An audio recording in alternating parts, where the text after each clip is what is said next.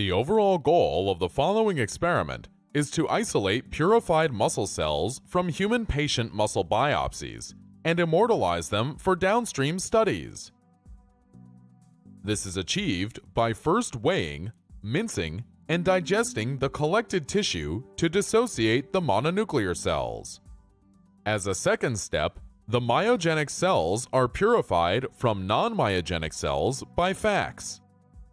Next, myogenic cells are infected with both CDK4 and hTERT to generate immortalized cells.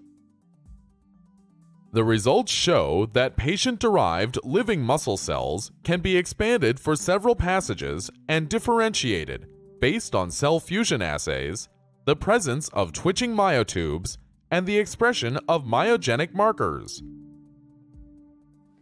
The implications of this technique extend beyond diagnosis of muscle disease because it can potentially provide a limited number of myogenic cells for drug screening or other downstream applications where high number of cells are required.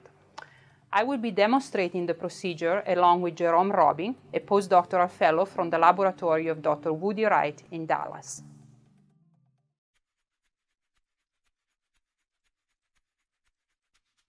Begin with dissociating the muscle biopsy to purify the myogenic cells.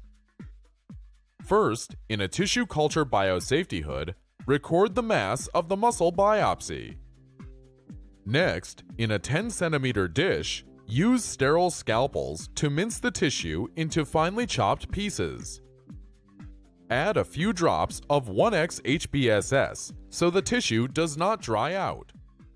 Per gram